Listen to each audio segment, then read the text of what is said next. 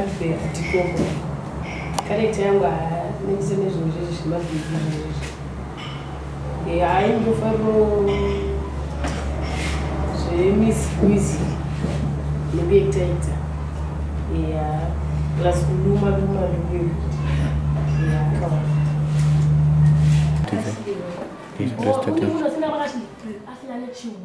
We then made little sketches in which people could gossip about Ashley and explain why they possibly could dislike her or what the source of the conflict is with that person.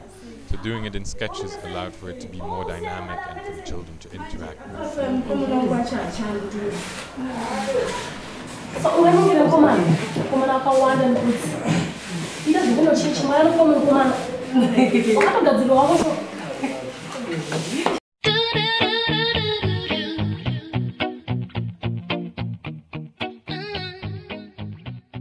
Previously, every child was asked to create a character, an alter ego.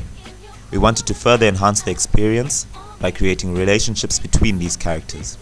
We used a game called the string game. Essentially, all that is needed is a long ball of string.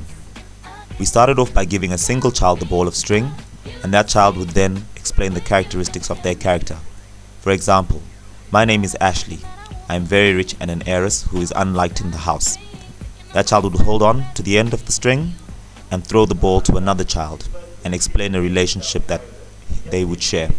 For example, that is Winky D and he is my secret lover. The receiving child would then explain his character. I am Winky D and I am a rapper, for example.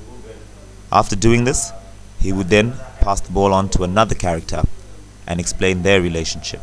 For example, that is Samantha and we are sworn enemies because she has stolen my money.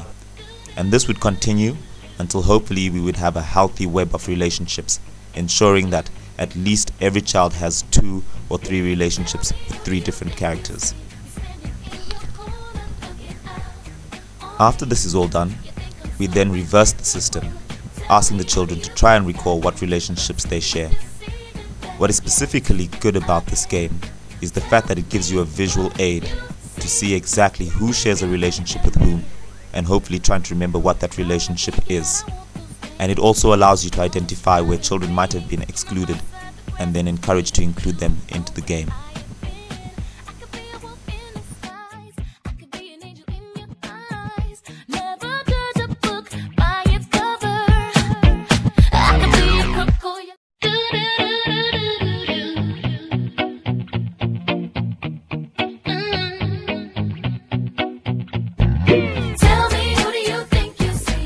In this session, we played a game called The Mish.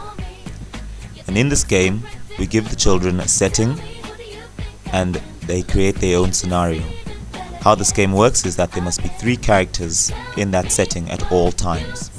The children must then interact with each other, and at any given time, when they might feel they're exhausted, they are free to exit. On exiting, they're allowed to tap at random any other character that is not in the setting at that time. That character must then enter the scenario and take up the position of the person who has just exited, however maintaining their own character. This allows for great movement and great interaction, and therefore we get to see how the different relationships develop. It also allows for children not to stay in the setting for too long and dominate the session. There's an extra element to this game, however, and that is called the wild card. Before the whole session starts, or the whole game starts, a single child will be nominated as the wild card, and that character is allowed to enter and exit at any time as he or she pleases. Sometimes just to give support, and sometimes just to add an extra twist to the activities happening in that setting.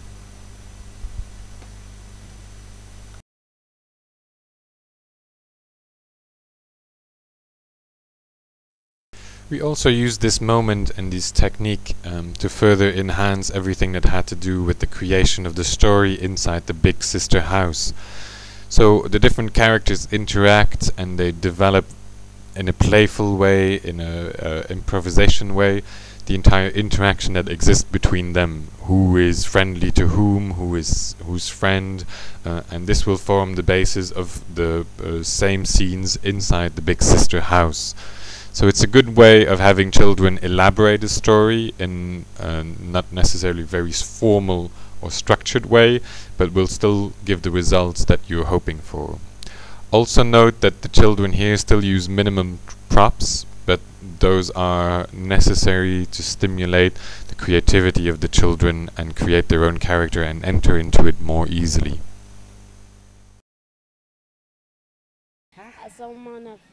Another aspect that we wanted to work on with the children before starting the shoot of the short movie is the importance of angles and editing. Now, we wanted to make the difference clear between what happens in theater settings, where you play one scene continuously, and filming, where you have to repeat several lines and they will be edited in different ways with zooms of different people. So we did one continuous shot as if it was a theater setting, where everything was very static, and then we went into the same scene but using angles and zooms into people, so that the interaction between the children becomes a lot more dynamic and the viewer has the impression that the scene is more happening.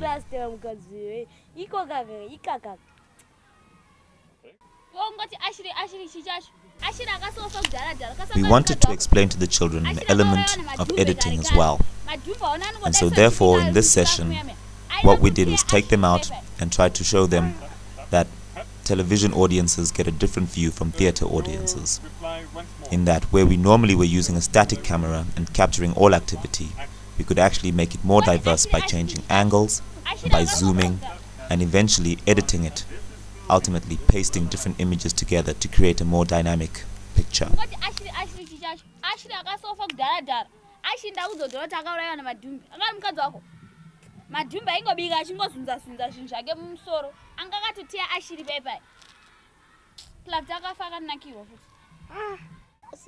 Madhumbi wewe ka nenge uri kuziva zvawakaita Ashley wewe.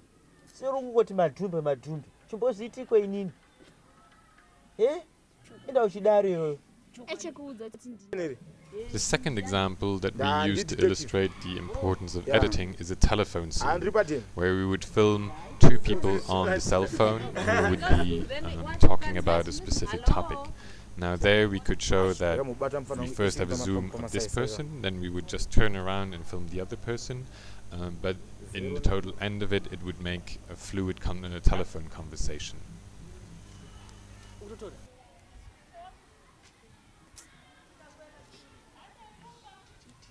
Hello? Yeah, detective. Yeah, ndini. Ndakaboinzwa kunyaya ya Ashley. Watoka inziko iri mfana nyaya kwa Ashley.